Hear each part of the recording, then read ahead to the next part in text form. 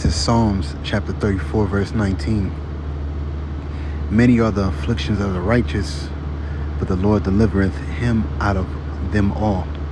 He keepeth all his bones, not one of them is broken.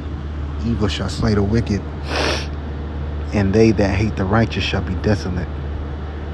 The Lord redeemeth the soul of his servants, and none of them that trust in him shall be desolate. I want to give all praise, honor, and glory to Yahawah, Bahasham, Yahawashi, Bahasham, Harakakadash, the Bone Star Apostles, that great millstone who rule well to taught us this truth. Peace and love and blessed salutations to your Oculus, pilot by Yahshua, the house of David. This is just a quick one, quick exhortation, as the scriptures say, exhort one another daily. All right.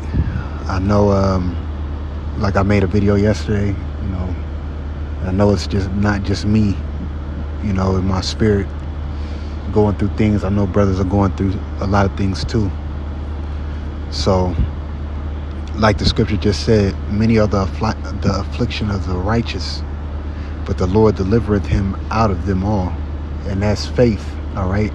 The Lord never will put you in a situation, all right, if you're a part of the elect, that won't be accommodated by him.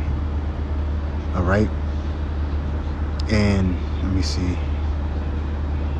Let me get this right here. This is James chapter 1, verse 2. My brethren, count it all joy when ye fall into diverse temptations, knowing this, that the trying of your faith worketh patience. All right. But let patience have her perfect work, that ye may be perfect and entire, wanting nothing. Because at the end of the day, you always, when you go through a situation, got to take a step back and look. All right, look at why this specific situation you're going through, or look like how it might honestly just benefit you. Okay, it might benefit you in the end. You just never know. The Lord could be taking you out of a specific situation to put you in a better one, taking specific people out of your life, because they've grown wicked. I mean, look at this world, all right? Wickedness has exceedingly polluted it, all right? He might be taking a specific woman out of your life because he's seen something in her, all right, or that she's doing behind the scenes to her man, to one of his men. So we got to look at all these things and count it joy, because at the end of the day, it'll show your faith, okay, in the Lord.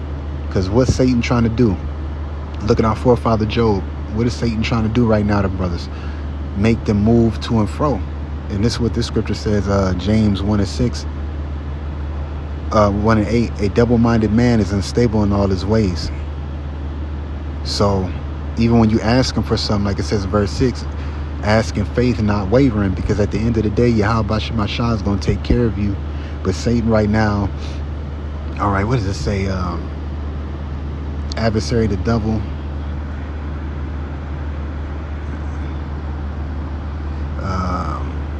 the lion. Let me see. Yeah, this is 1 Peter 5:8. All right. It says, be sober, be vigilant, because your adversary, the devil, as a roaring lion, walketh about seeking whom he may devour. So we're in a devouring. We're in a spot or a place where the spiritual demon Satan is hopping on specific people to maybe do you wrong, or hopping on specific people to do specific things to you, to make you try to waver. Okay? To make you try to rock to and fro, to take your faith away. But you got to keep pushing and trusting Yahawashi and have faith. Sometimes, man, you got to get up and just, man, you might have to get up and just do what you got to do, and the Lord will have somebody or some way, somehow, all right, something work out for you to where you're not wanting. Okay? And it's a spiritual battle, all right? It's a real deal spiritual battle, man. Let me see. I got one more scripture and I'm going to close out. And I got this picture right here through the Spirit. A brother sent it to me. We're crying and sighing, but within us, through the Spirit, like the scriptures say, day by day, the Spirit is renewed day by day. And it's not gonna, you know, how can I say it? Like I said yesterday, we're gonna be all right.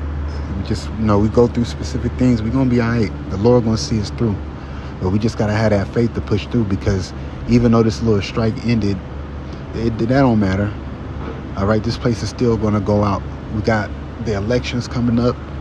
All right, we got specific things that are happening, so these people out here are gonna feel it. Okay, laugh now, cry later. But we're crying now, we're gonna laugh later. This is 1 Peter 4:12. Beloved, think it not strange concerning the fiery trial which is to try you, as though some strange thing happened unto you, but rejoice inasmuch as ye are partakers of Yahawashi's suffering, that when his glory shall be revealed, ye may be glad also with exceeding joy. So there you have it. All right. Shalom.